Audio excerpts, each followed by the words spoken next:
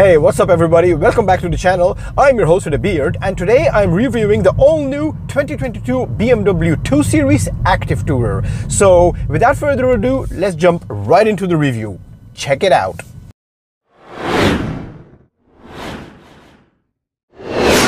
So here we have it, ladies and gentlemen, the 2022 BMW 2 Series Active Tourer. Let me start off by showing you guys the new key design. I do like it. It's kind of light in the hand, not too heavy, and we have all the familiar lock, unlock and the trunk buttons right here. And now moving to the car, it has a better design than the outgoing model because that one was a bit more boxy, whereas this one is more rounded off at the front and on the back, which gives it a more modern and up-to-date design. This particular car has been equipped with BMW's LED lights. Let me unlock the car to show you guys. So these are the daytime running lights and these two are the LEDs. Definitely an improvement comparing to the older model. We have a new grille which is a bit bigger, and we have the front facing camera right here. A new bumper design with active side vents here and here.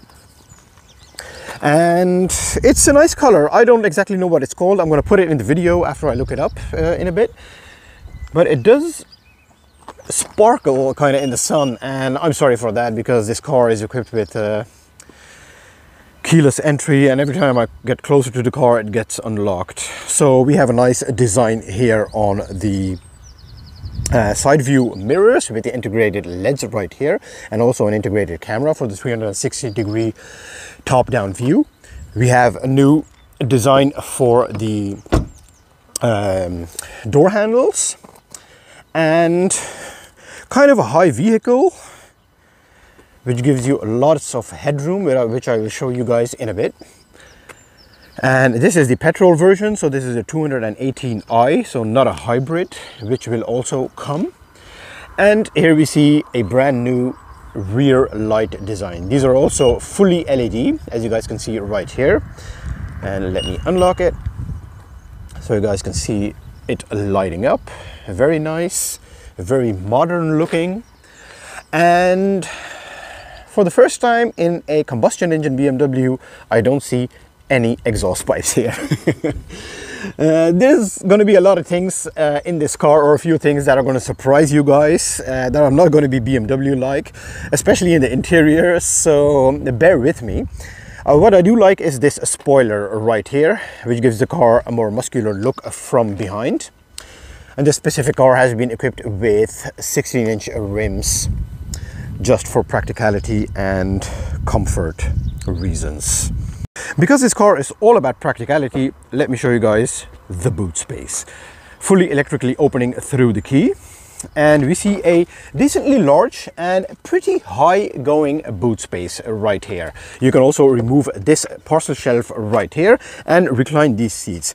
Beware, they cannot be reclined through the trunk space, which is kind of annoying, so you got to go all the way to the front here and then pull this lever here, and then the seat shoots forward. So you can do it with these seats as well. These are 40-40-20. And when we recline all these seats, we see a decently large boot space.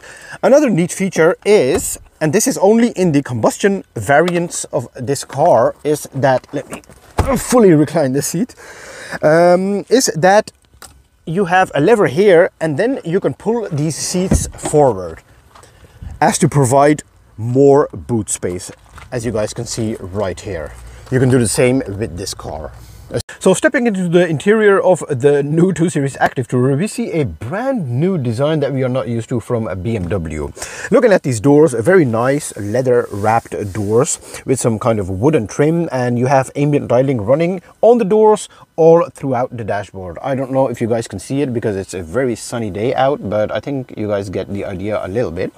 We have a nice and beautiful door handle design, and you have the lock and unlock buttons here, and then your various buttons for your windows and your mirror controls.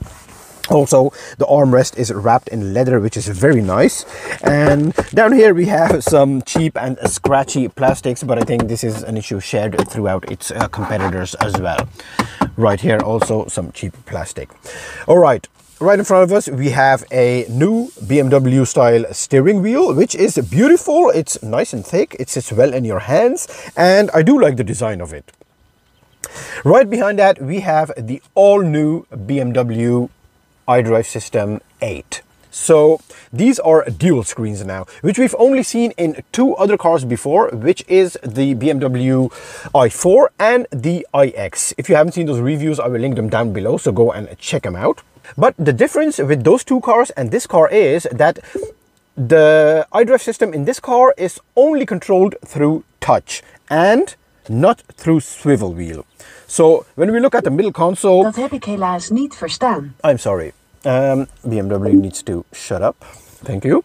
So when we look at the middle console here, we don't see a swivel wheel anymore. We just have a volume button, a modes button, which are kind of the themes of the car, and some other buttons. There is no gear lever anymore, so just this button that you can move back and forth to put it in reverse drive or neutral, and the park button, and this is your engine start stop button. Going back to the infotainment screen, we see a very crisp and clear screen, very responsive to the touch, as you guys can see right here. It's very large as well. Let me show you guys the navigation system. As you guys can see, very responsive, very clear and crisp. This navigation system also comes with a augmented reality feature, which I will show you guys when I'm doing the driving review. As I mentioned before, this car has been equipped with the 360-degree top-down view camera, as you guys can see right here. Very clear, very crisp graphics, and as you guys can see here, you have different modes through which you can choose to look at your car. And a nice feature is when you are looking at this side and then you suddenly want to move to this side, it's like a drone flying over the car and positioning him on the other side.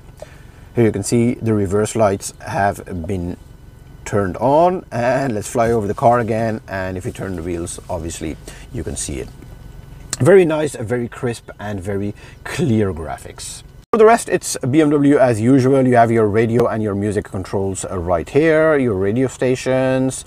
If you go back, then you can also position these tiles the way you want it. So just hold it if you want your phone to be the second tile here. If you want your radio to be the 4th tile right here, then you can just move them around. Nice customization, I do like it. Right in front of you, we have a fully digital gauge cluster as well as part of these dual screens. You can change out the layout of this screen a little bit. Let me show you guys.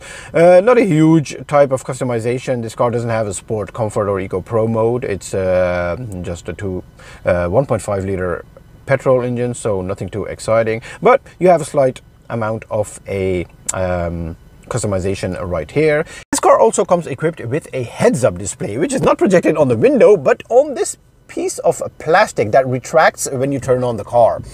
I accidentally turned on the wipers, I'm sorry for that. So let me see if the camera will focus on it. It's not quite focusing. There we go. So you can also choose a customization for the heads-up display. It's only these 2 screens that you can pick from. I kind of like this one. Nothing too exciting, but still it's very much visible with a sunglasses on, you know, because I do have the problem in my cars that when I am looking at the heads-up display with my sunglasses on, I am not seeing them very clearly. All right, moving to the dashboard, we see a nice wooden trim that continues on the doors here as well. A very nice air vent design, I must say. Very futuristic, very nice looking, and very firm feeling as well, with some aluminium trim on it and the ambient lighting that I showed you guys before. One other thing I want to show you guys, and what I don't like, is that the climate controls are not physical anymore. So that's the only way you can control the climate of this car, and the air vents of this car is through this screen. Okay, they are directly there, so you don't have to go through large amounts of menus to search where they exactly are, but still I would have liked some physical buttons as well. But hey, this is what you get. Moving further down, we see a large storage space right here. This can be optioned out as a wireless charging port for your phone. This car doesn't have it. 2 cup holders right here, and then the new middle console design from BMW, which also came back in the BMW iX. This is how you open up this part right here. You have a small storage space over here, and then a large storage space right here and right here with 2 USB-C sockets. The door bins in the 2 Series Active Tourer are decently large. You have some decent space right here and a separate compartment for your bottle, which I love.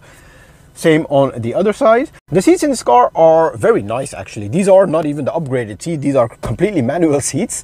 But these are very nicely padded, very nicely covered in perforated leather, as you guys can see here. Soft. They provide enough support for your back right here. You can even retract this part right here to add some more thigh support. And now let's check out the space in the back seats of the 2 Series Active Tourer. Very easy access. And wow, look at the amount of knee room I have. The seat has been set into my driver's position. I am about 5'10", 5'11", and I have plenty of knee room, as you guys can see right here. Let me show you guys how much headroom. So right here, you guys can see I have this amount of headroom left, and this amount even with the cutout of this open roof right here, or this panoramic roof. And people over 6 foot are going to be just fine here for longer journeys. Moving to the middle seat right here. Oh, okay. There's a small tunnel right here, not too high, but you do have to put your feet right next to them, and the seat right here is pretty hard to sit on, and also the backrest is pretty hard. So adults won't be too comfortable here for longer journeys, but you do have a nice view right in front of you, and kids or smaller adults are going to be just fine here. We also have some netting in both seats and a decent amount of space or storage in the door bins in the rear. Also, these doors are wrapped with leather here on the door handles and the door flanks itself. All right, and now let's see how the BMW 2 Series Active Tourer drives and behaves on the road.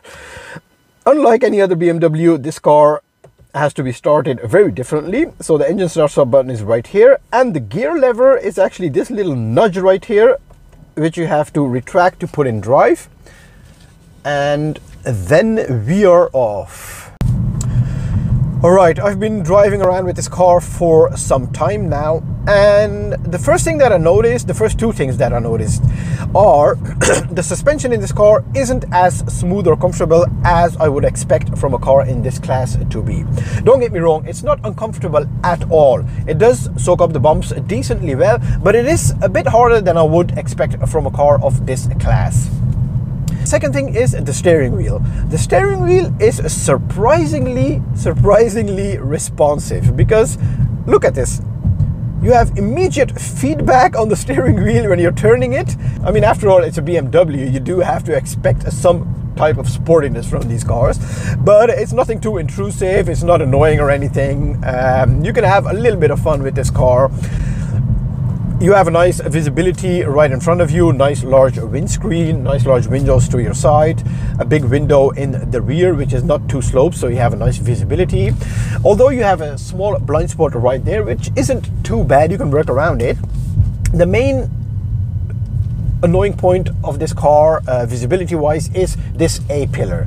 Because of this shape of this car, the A-pillar is sloped quite a bit forward, which can be very tricky when you're pulling out of junctions, because you have to put your head to the left or the right and, you know, search kind of for cars that are coming from the other side, which can be a bit tricky. As I mentioned before, this is the 218i specification of the 2 Series Active Tourer, which means that this car has a 1.5 liter petrol engine with about 136 PS and 230 Newton meters of torque.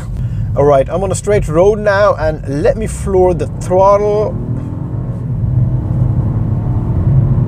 Ooh, wow. It does have a decent amount of pulling power and nothing too exciting or anything, but I would suggest you would go for the higher models, like one of the hybrid models. There are 2 hybrid models coming out, or one of the more powerful petrol variants of this car, because they will pack a bit more punch and it's going to be more practical when you're going to visit family or on trips with 3 kids in the back with your partner and the trunk full of luggage. Tech-wise, this car has everything you would ever possibly need. It has nice dual screen right in front of you, very crisp, very clear images, very responsive touchscreen right here. The pièce de la résistance in this new iDrive system is the new augmented reality system that they've implemented in this car, which has come out in other brands as well before, but it's also really crisp, really nice to use in the iDrive 8 system. So when you type your address in the navigation bar and you're nearing a turn or a roundabout or a light or something like that, it projects in real time using the front camera. You see the street in front of you right here on the screen, and it projects like these 3D images of arrows that are getting larger as you're nearing the turn, which is very handy. Maneuvering around town, as I am doing right now, is very easy in this car. It's not too large, it's a bit high up car, it's kind of a bit bulky, but it doesn't feel bulky. It's a light car and it's very easy to maneuver around town. And if you still have issues parking the car or something like that, you can use the self-park function of the car, or you can use the 360-degree top-down cameras that come equipped with this car, so you will never scratch your rims or the side fenders. Alright, sound deadening in the 2 Series Active Tourer is okay at best. It's not on the level of a 5 Series or a 7 Series or something like that. Those are a completely different price category and a class of cars. But it's not intrusive. You do hear a small amount of tire noise. When the engine is cold, you can definitely hear the engine, because it's a 1.5 liter engine, 3-cylinder. It's a small engine. You can hear it when it's cold. When it warms up, the sound goes away a little bit, but still there is a faint engine sound coming through into the cabin. I don't hear any wind noise coming from these mirrors, which is very nice. I would have expected, because these mirrors aren't the smallest either. They're not super large, but they aren't the smallest. And because of the shape of these mirrors, I thought that it would provide a lot of the wind noise, but apparently not, which is a nice thing. So what are my final impressions about the 2022 BMW 2 Series Active Tourer? Well, first of all, it's definitely a step up from the previous version, which was very boring, bland looking, both looks-wise as tech-wise, interior and exterior. The looks on the outside of this car, nothing too exciting or anything like that, but this car does look decently beautiful. Inside, the tech is light years ahead from the previous version, especially with this new iDrive 8 system and the touchscreen. You do have to get used to the fact that you don't have a swivel wheel anymore, and it's all operated through this touchscreen, which was not the case in the i4 and the iX, might I add. So I don't know why they did it in this car, and it's not going to be the case in the new BMW 7 Series or the i7 that are coming out either, because that one does have a swivel wheel as well. But anyways, I digress. The car is roomy enough for you, for your passenger, for the passengers back there. You can sit 3 people comfortably there, 2 adults, even large adults. You have a large amount of boot space, and this car will transport you on longer journeys in all the ease and all the comfort that you want. And if you're a tech freak, you have plenty of gadgets to keep you busy. Anyways, guys, this was it for today. Thanks again for tuning in. Stay tuned, because I have plenty of more reviews coming out. Until next time, and drive safe.